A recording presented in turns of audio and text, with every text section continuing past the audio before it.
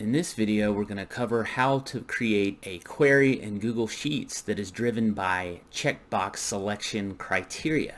So here I have a sample of what we're actually going to build in this video.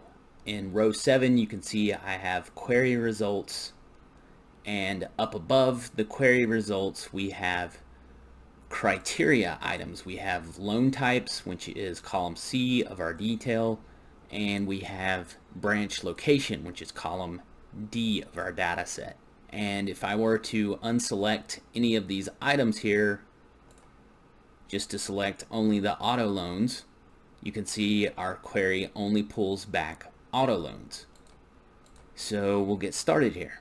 The first thing I'm going to do is add a new tab and insert the query function. Our first input is our data set. That is going to be our loan detail on this first tab. So I'm going to click in column A1, or I'm sorry, cell A1, hit Control Shift right arrow and then Control Shift down arrow, F4 to lock that down. Our next input is our query select statement. For now I'm just going to say select star to pull back everything, and we'll adjust it here in a second. The final input is our number of row headers. We only have one row of headers. So this pulls back our entire data set on the new tab, and now what I want to do is create criteria items up top here.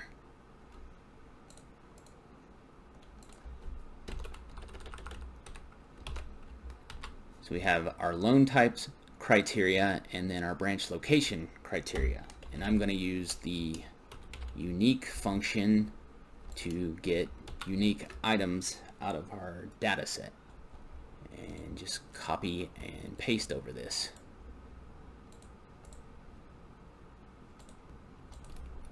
Now we need to create checkboxes. So I'm going to select the cells to the right of our loan type criteria, go up to data, data validation, and in this criteria drop down we want to get the last item that says checkbox and hit save. And I'm going to do the same thing for our location criteria.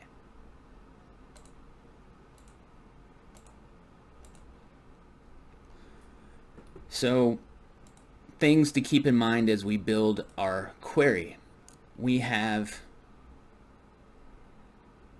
two sets of different criteria. We have our text values for loan types and branch locations in these cells, and we also have our checkbox criteria. Now checkboxes in Google Sheets have a value of true if they're checked, false if they're unchecked. So just keep that in the back of your head as we build this query. So I'm going to hit F2 to go into our query. After select star, I'm going to insert a where condition, and the first thing we're going to deal with is our loan types. So we want anything in column C that is equal to our cell value here of C2 mortgage and a value of true in cell D2. Now we want to concatenate our select statement to this cell here.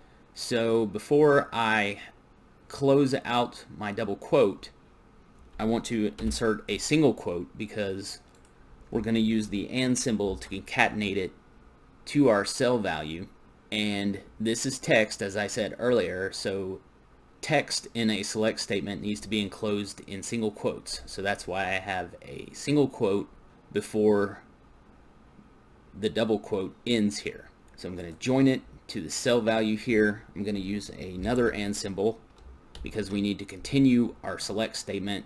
So reopen the double quote, and the first thing I'm going to input is another single quote. So now we have a value of mortgage enclosed in single quotes.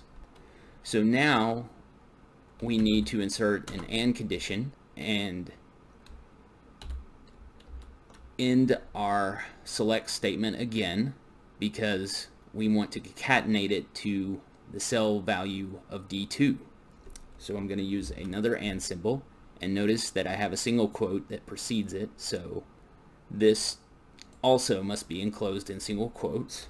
So I'm going to use another and symbol to get back into our select statement with another double quote and then a single quote. and we want anything in cell D2 that is equal to a value of true, which is also enclosed in single quotes. So I'll close this out and see how it looks. So you can see now our query currently has two criteria. Anything in column C that equals the value in cell C2, which is mortgage, and the value in cell D2 equal to true or checked. So you can see our query now only pulls back mortgage loan type. So if I were to uncheck this box here, our query would pull back nothing. Why? Because this cell now reflects false and our criteria says this cell must be true.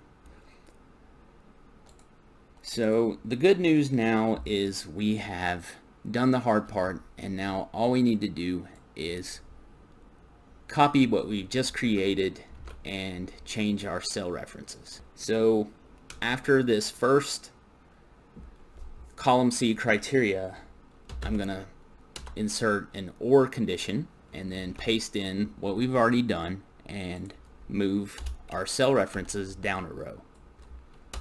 So now we're picking up business and D3 being a value of true. So I'll repeat this again.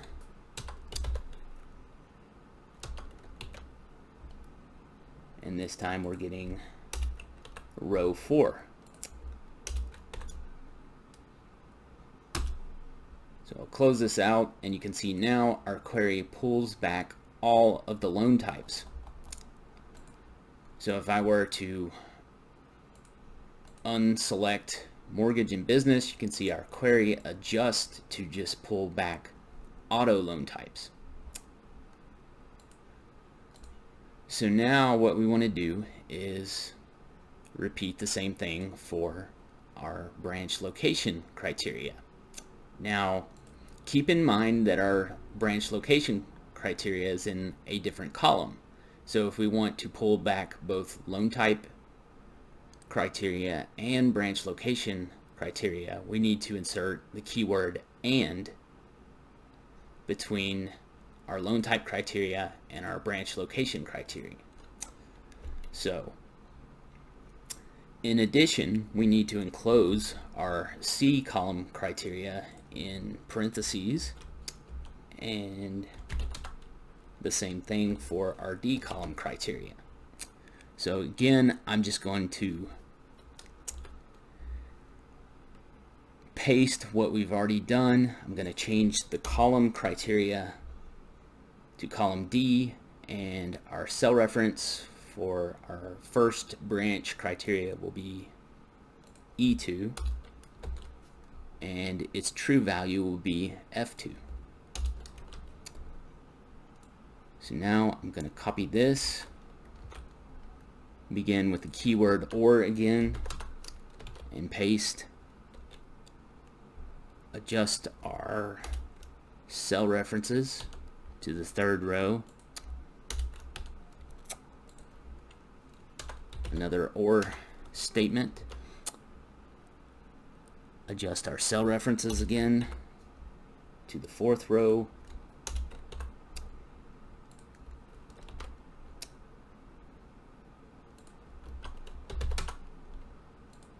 and finally our last row. So now we'll close this out, and you can see everything should be linked now. So if I uncheck some of these branches, we now only have the central branch. If I only wanted to see central branch mortgage loans, I can unselect these two items here. So that is how you can build a query in Google Sheets that is driven by checkbox selections. Hey, if you like what you saw, please subscribe to the Excel Cave. Thanks for watching.